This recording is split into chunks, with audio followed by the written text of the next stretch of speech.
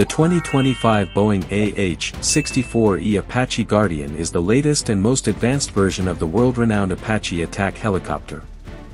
Designed to meet the demands of modern warfare, this formidable aircraft combines cutting-edge technology, lethal firepower, and unmatched agility. It's not just a helicopter, it's a flying force multiplier. Equipped with powerful GE T700-701D engines, the AH-64E delivers greater speed, enhanced lift, and improved performance in high altitude and hot environments. The upgraded rotor blades reduce drag and increase efficiency, allowing the helicopter to reach speeds of up to 284 km per hour. This makes it faster and more responsive than any previous Apache model, giving pilots a critical advantage during complex missions. What truly sets the AH-64E apart is its integrated longbow fire control radar and advanced avionics suite.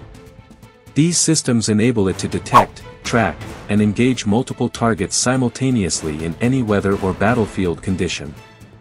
Pilots can operate the helicopter's weaponry with pinpoint accuracy, including the 30mm chain gun, Hydra 70 rocket pods, and AGM-114 Hellfire missiles. The aircraft's ability to control UAVs from the cockpit adds another layer of intelligence gathering and targeting flexibility. Inside the cockpit, the digital upgrades are significant. Pilots benefit from helmet-mounted displays, touchscreen controls, and real-time data sharing with other units. The cockpit layout enhances situational awareness while reducing pilot workload, allowing for quicker decisions and better coordination during operations.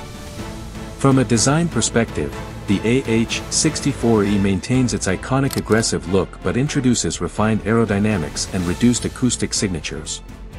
This ensures quieter approaches and improved stealth in high-risk environments. Built with combat survivability in mind, it features redundant systems, armored protection, and advanced countermeasures. Overall, the 2025 Boeing AH-64E Apache Guardian is a perfect blend of tradition and innovation, ready to dominate the skies in the next generation of combat.